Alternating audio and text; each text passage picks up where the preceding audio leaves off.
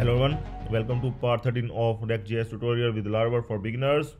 And in this video, we will continue working on our simple React app, and we can say the simple e-commerce app. Okay, so now we are going to work on the login API with Laravel 9, and so that we can build the login form in the React app to login the users from the React app to our e-commerce website, or we can say, see, one and the same thing. See, both will work parallelly, e-commerce website as well as the e-commerce app. Okay, both will have the same products and both will have the same users, so everything is same, just the platform is changed. Okay, so user can come either on the website to place the order or on the app. So this is like the Amazon do. You can open the Amazon app as well, or you can open the Amazon website as well.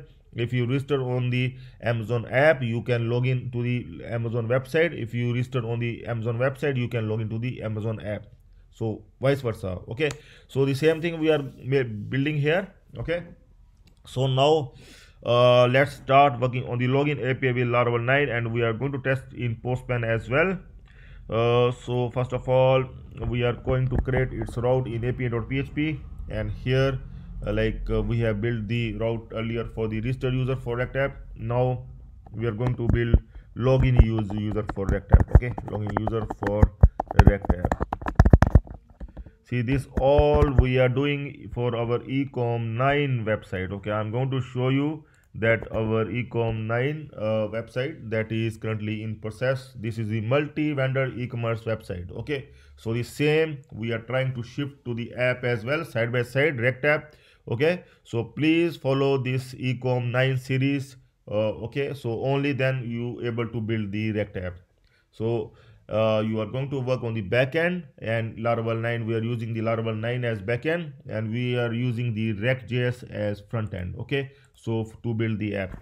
So now see here, we are making the login user for React app, and here we are going to build the post method for login user. We will make its route like login-user, and then APIController is our controller, and in APIController we are going to create the function loginUser like this, and here we are going to make it like we have done for the registered user. Here we are going to make for the login user. Okay, so here we are going to make function for the login user, public function login user. Okay, and here also we will return, we will get the response here, $request here, and okay, so here we will get the response here in post method request is method post. Here we will get all response like we have got here as well, $data. So first of all, we are going to check the response as well, request. We can use the input here, or we can use the all here, whatever your wish. Okay, like we have done in the registered user as well. Okay, so we are going to print first of all that it is coming here. So we are going to debug it, we are going to test it whether the data is coming, or the data is coming, that we are going to test from the Postman. Okay, so here I'm going to open the Postman here, like this one, the registered user. I'm going to make it like register API. See, it is already there, but let's we are building again. Register user API is the earlier API. I'm going to save it, and okay, so it is asking it is already there, register user API, so we can do it like this, no issue. So I'm going to make it duplicate API one more, and here okay, so it is working. So now I'm going to make this time the login user API. Okay, and here I'm going to make it login user for, see, this one we are doing for testing the API at Postman so that we can able to test it. So here we will just send the email and password, nothing else required. So we are going to remove everything else, only email and password is required. Okay, so we are going to remove the mobile and name, so only email and password. And here headers are always in JSON for format. Okay, you are not required to add anything. Okay, so here we are going to add it like content type. Okay, application JSON, though it is not required, you can add it as well if you wish to add. Okay, so we are going to click on send. Here you can see the response is coming here. Okay, because we are just printing the response, and that is we are printing from here. Okay, so it is coming fine, so we can move further. Okay, so now I'm just commenting this one. So we are going to fetch the user details. First of all, I am going to make the comments as well. Fetch user details. Okay, so here I'm going to do it like this. User details from the user model. We have the email. Now we are going to compare with the email is our primary key, so we are going to check with the email, and email is coming in $data email. Okay, and we are going to check it like this first. Okay, we will make sure that the email is coming here. Okay, we are sending the correct email for now.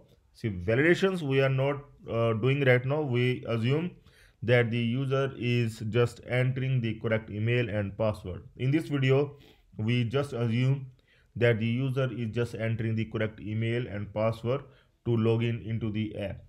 Okay, so but in the next video we are going to add all kinds of validations, like we are going to test like that user email is correct, we are going to test the user password is correct, we are going to test whether the email and password both have been entered by the user. So everything we are going to test in the next video, like client side as well as the server side. We are going to add all kind of validations, but in this video we will simply try to log in with the correct email and password, otherwise it will make the things too complex in the one video. Okay, so now here the assume that the correct details come in the user details. Okay, so now we are going to verify the password.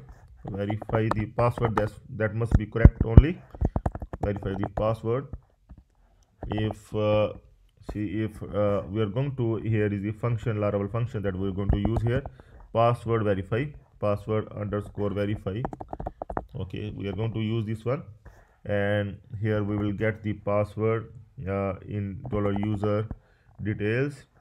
Okay, we will get the, sorry, in $data the password that is first entered by the user, that comes in $data password, and we are going to compare this password with the password that is in the database, so that is we have used here. Okay, so we are going to check this password with the password that is there in the database. Okay, so we are getting it like this password.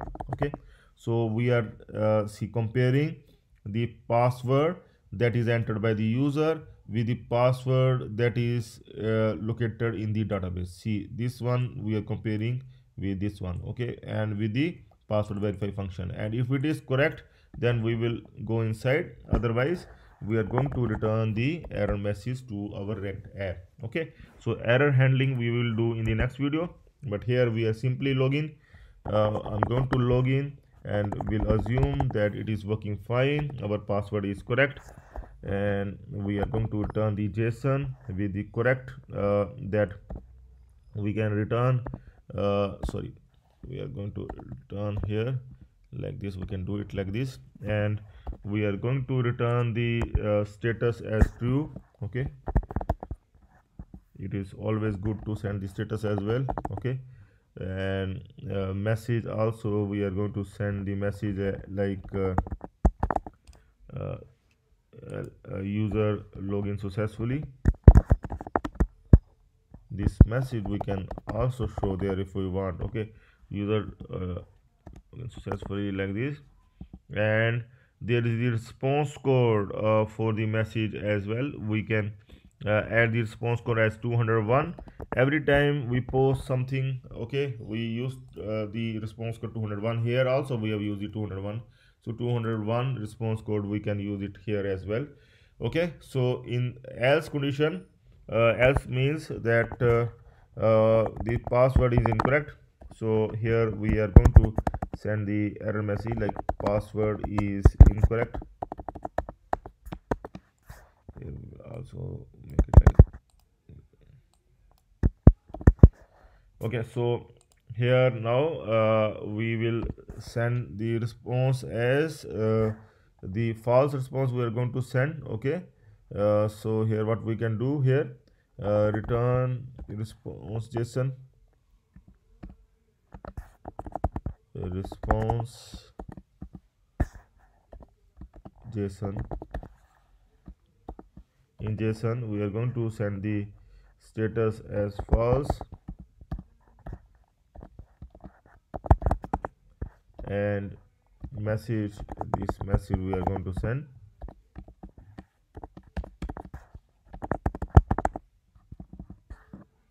Okay, with error message that we used to send 422 error message, always send whenever the error comes.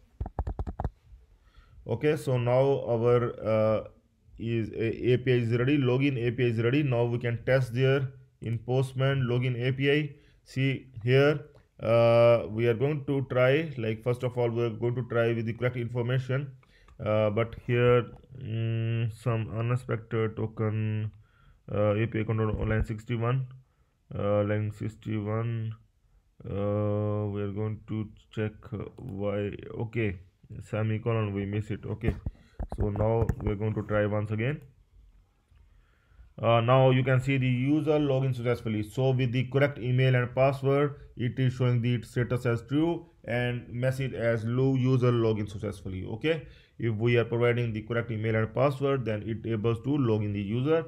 But if we are going to pass the incorrect email like this one, incorrect password, okay, then if we will try to send, then it is saying the false status with the error message password is incorrect.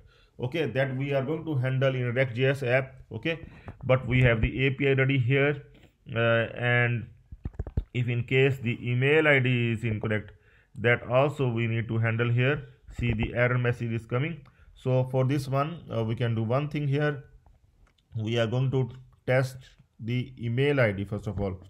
Okay, so for that, what we can do here, we can verify user email. Though we will add the validator class, we will do it like this also, but let's do this one as well. Like we are going to use here count, user count here. Okay, if user count is greater than 0, then it will come inside this one, otherwise we will show the error message once again. User count is greater than 0, then we are going to add everything here inside this. Okay, I'm going to cut this one and we'll paste inside this one like this, make it indenting, and here in else, see, I'm going to show the error message once again. Here I'm going to copy this one and we'll paste it here with the error message that email is incorrect. Okay, so we are going to try here.